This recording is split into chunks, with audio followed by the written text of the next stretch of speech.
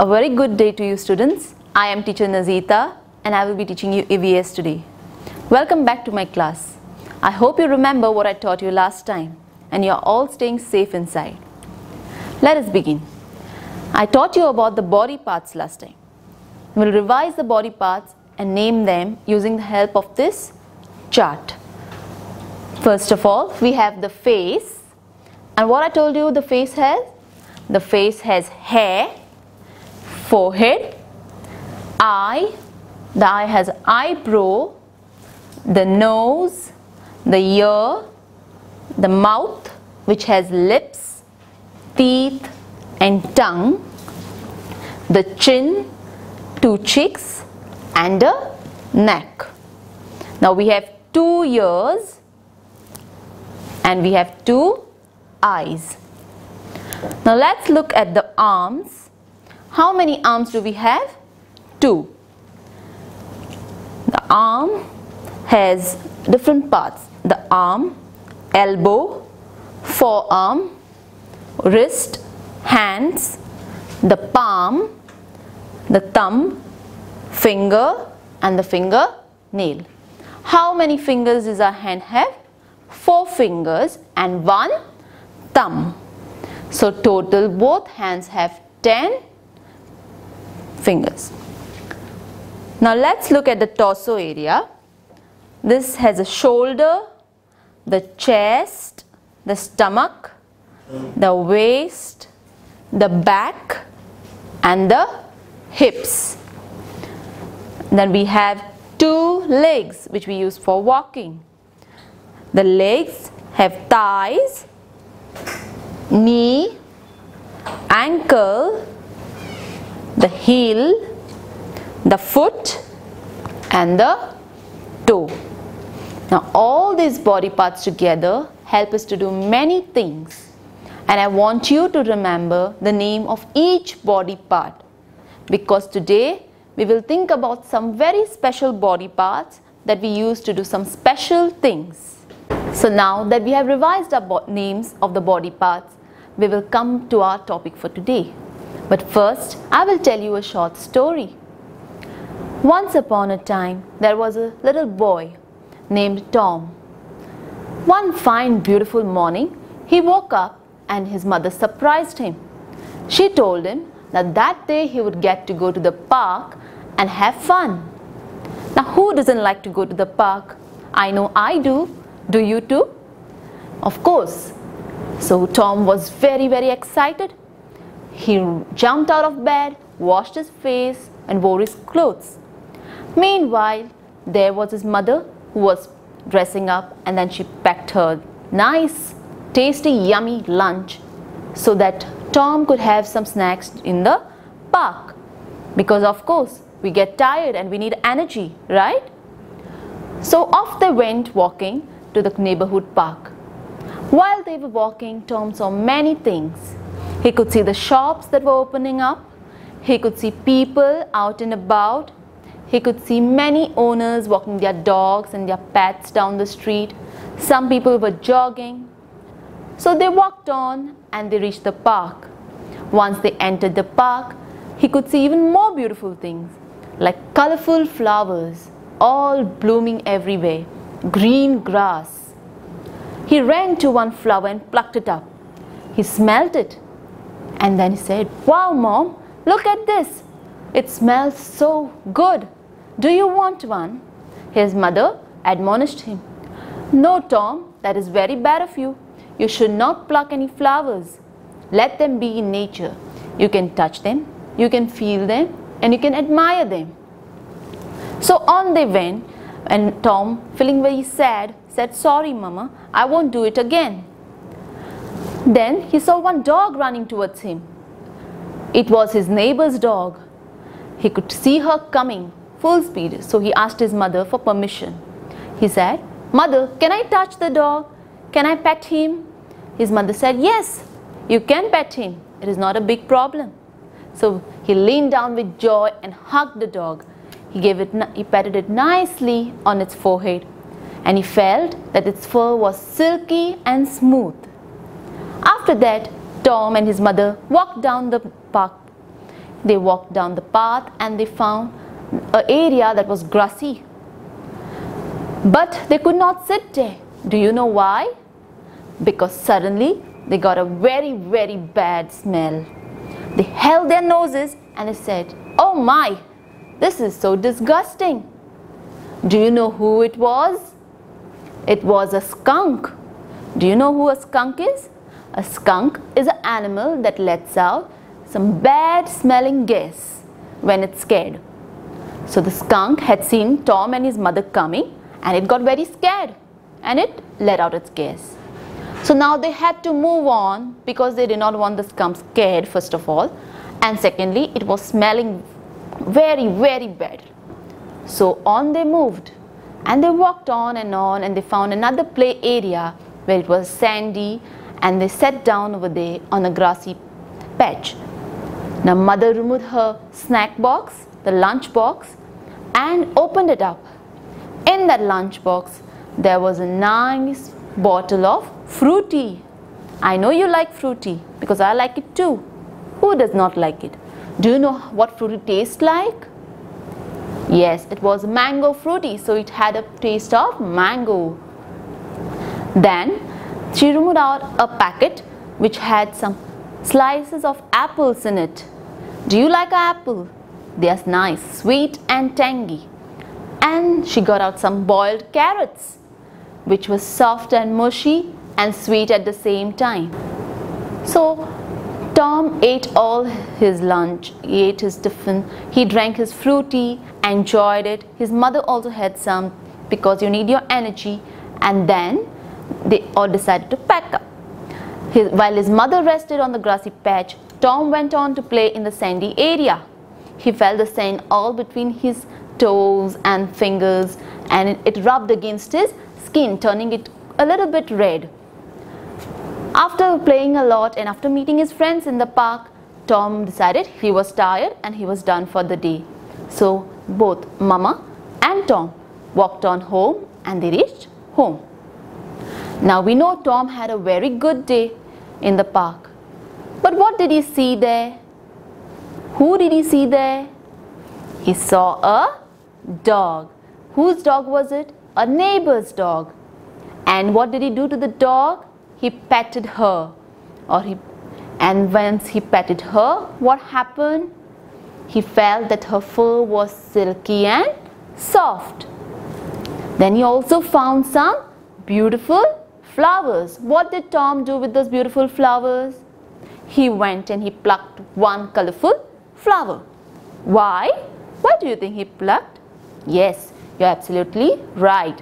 So he could get a beautiful smell of that flower. And he played. Where did he play? He played in the sand. And what kind of food did he eat? What did he taste? He tasted some apples, some carrots, some oranges, and his favorite drink, which was the fruity. So we see Tom had a very good time in the park because he could enjoy all these things. He could look everywhere. And so once he came home, he was feeling very happy. Now what helped Tom to feel or recognize these things? What helped him to enjoy these things? It was his sense organs. Now what is sense? This is the word sense.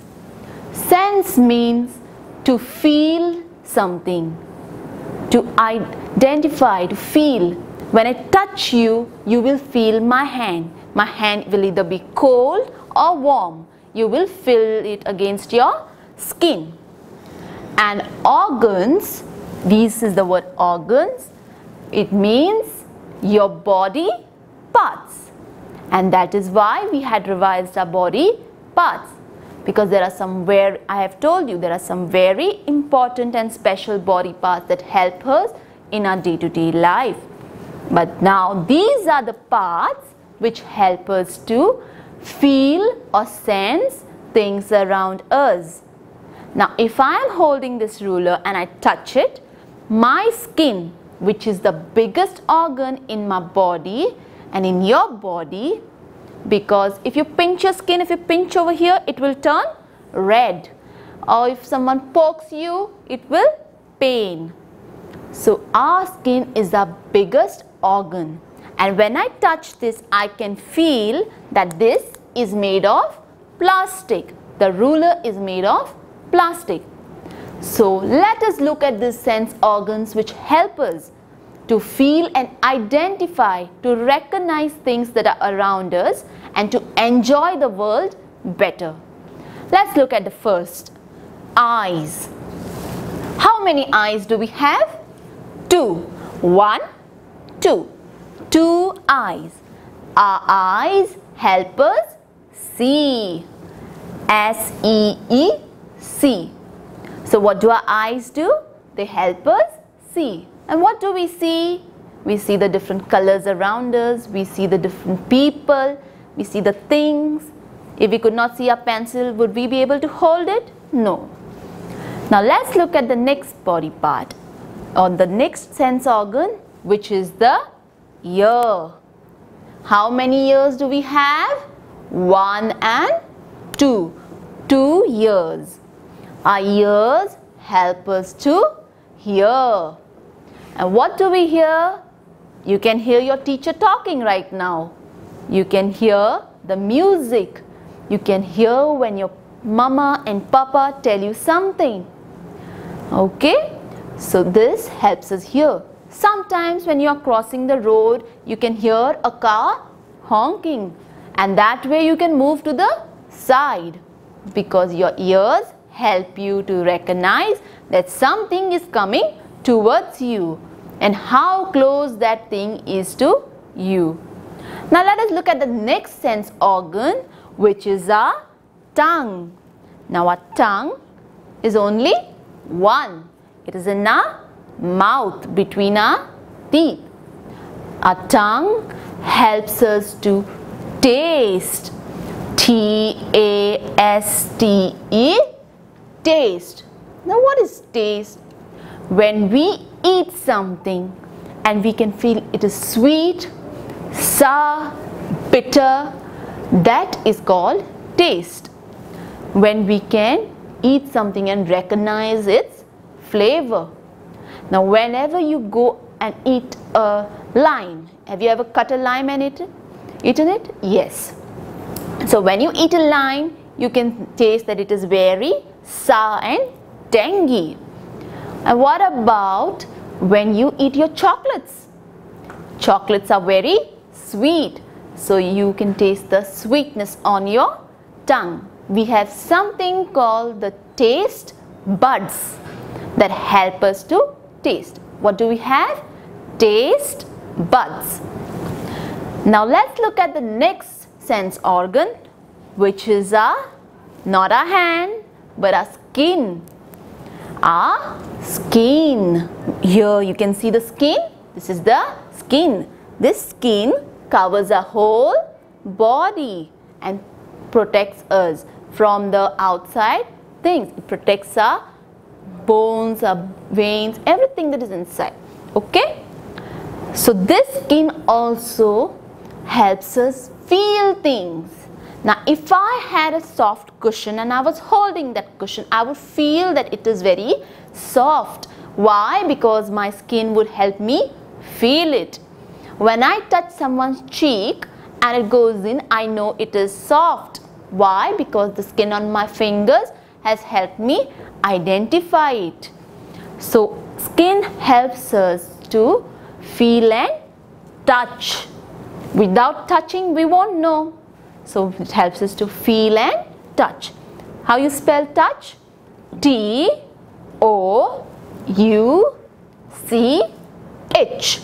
Touch. Okay? Now let's go to the last remaining fifth organ that is very important as well. It is our nose. Our nose helps us smell. Now without smelling, we would not know what the fragrance is of each item.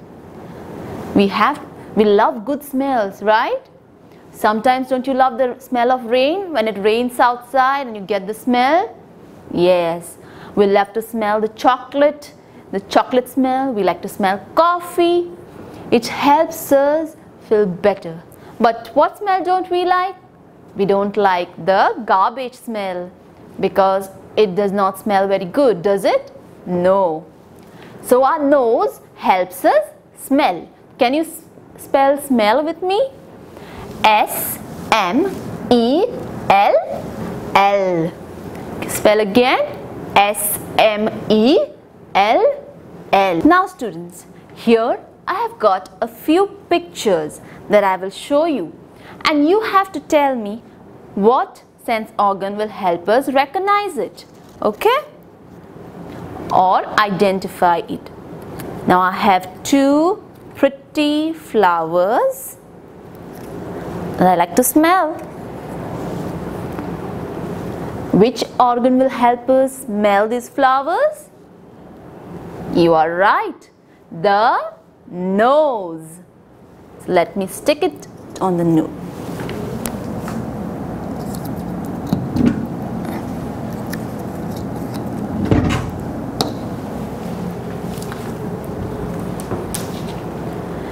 Now I have another picture here. Ooh, what is this? It's a ice cream. What flavor is this ice cream? It's chocolate flavor. My favorite. Is it your favorite? I hope so. Now how will I taste this ice cream? What organ will help me taste this ice cream? You are right. Our tongue. The tongue will help me to taste this ice cream and know that it is sweet and chocolatey.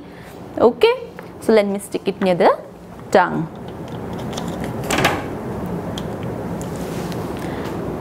Ooh, what do we have here? We have a what? I don't hear any answers. Yes, you are right. We have a ice cube. We have 3 ice cubes. What happens when we touch the ice? Is it nice and warm? No, it is very, very cold. Sometimes when you touch the ice cube and it is cold right from the freezer, it will get stuck to your finger. So what will help me to recognize that this is cold? How will I know it is cold? Only if I touch it. And so, which organ will help us? Our skin will help us to recognize it is cold.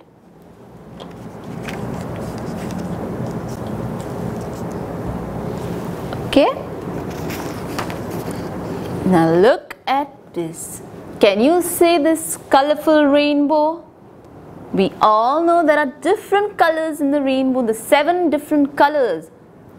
And what helps us see these different colors? Yes, you are right. Our 2 eyes.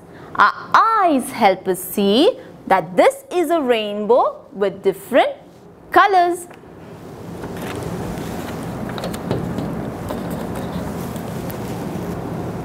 And finally, we have a little dog here. And what is this dog doing? You are right. He is barking. And how do you know he is barking? You will know he is barking because you will be able to hear it. And which organ will help you hear? You are right. Your ears. Your ears will help you hear that the dog is barking. I hope you have all understood and you will revise this at home. Until the next class, students, I hope you take care, stay safe and stay inside. Thank you.